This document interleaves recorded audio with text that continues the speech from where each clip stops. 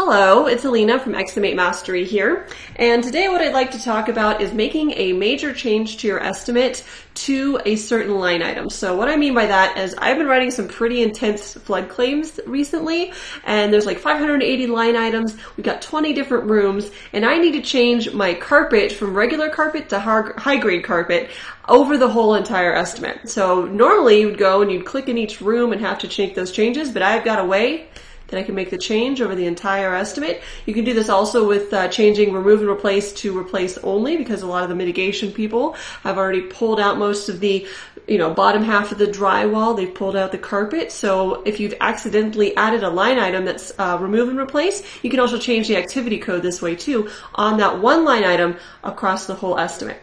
So let me show you how this works, because this saved me a ton of time in this past week. Let's go take a look.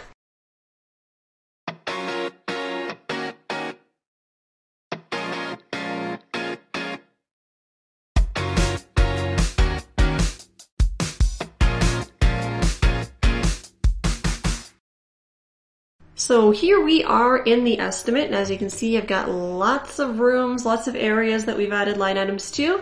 And not only that, our line item lists are quite extensive in a lot of these rooms. There is a lot going on, and having to hunt and peck for a line item is not going to be fun or easy. So what I've got here is some of my custom cabinets that we've got need to be premium grade, and I accidentally added some high grade here and there because we hadn't caught in the pictures that they need to be premium grade. So about halfway through the estimate, I started adding premium grade cabinets, but I need to go find those areas or find the line items that have the high grade designation and change them to premium. So what you can do is just click on one area of your grouping tree. These can be folders, or they can be the blue squares, which have been created over in Sketch. That's all that means. That's the only difference. The blue squares show these areas have been created in Sketch. Your folders, of course, are just user-added folders. So that's the only difference here. You can click on either one, either the folder or the Sketch area, and then Control-A to select your whole grouping tree. And what that does is creates a nice long list here of every single line item added to this estimate that's organized by category, alphabetically, and then selector code. So you'll see here the category is alphabetized, and then the selector code is also alphabetized within that category. And I'm looking for my cabinets here. There we are. Oh, also the countertop, that needs to be premium grade as well. So I can go ahead and just add another plus sign here, and I can left click OK. It's key, guys, that you go ahead and left click OK. I've noticed that if I just make the change and then move on to another line item, sometimes it doesn't stick. So I'm going to left click OK. And it's going to do this really weird thing where it kind of duplicates the line item.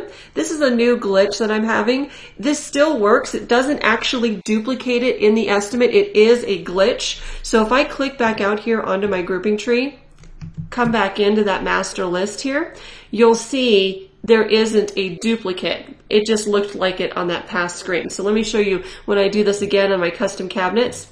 It's going to look like we're adding a duplicate line item. I left click OK, added it down here, but I'm actually not.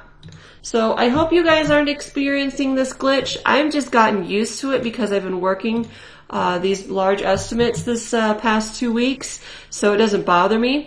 But some of you, if you get really bothered by it, might want to get with tech support, see if there's a new patch they can send you. I'm too busy to get on and fix the glitch. I just roll with it. So again, if I click out here to one specific area and then go back and highlight all, you'll see my custom cabinets, they've all been moved to the premium grade, and there is no longer any high grade countertop or custom cabinet there. So that's just a side note. Sorry about the glitch on my screen, but I had to show you guys this feature because it really saved me when we had to make some changes and switch hit in the middle of the estimate these past couple weeks. You can also, by the way, change your activity code.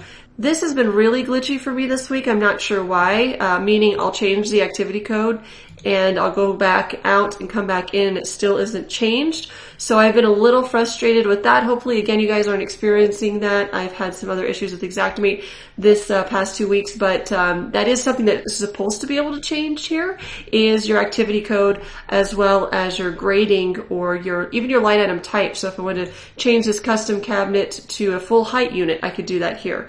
So your activity codes hopefully are working for you guys, not so much for me right now. but that's okay. I've still saved a lot of time by being able to go back in and redeem myself and upgrade those cabinets, countertops, and other things that we've been catching here in this estimate. So this has been Alina Wilson with XM8 Mastery. If you like this topic, please click the like button below. Also subscribe. We update this channel once a week. For more information on what we do here at XM8 Mastery, I train contractors how to use Xactimate. I've launched a brand new website, so take a look at www.xm8mastery.com. Hope you guys have a really great week in your business and you're not writing 580 line item estimates. Just kidding. It's actually pretty fun. Anyhow, hope you get a lot of work done the rest of the week, and we'll see you next Tuesday.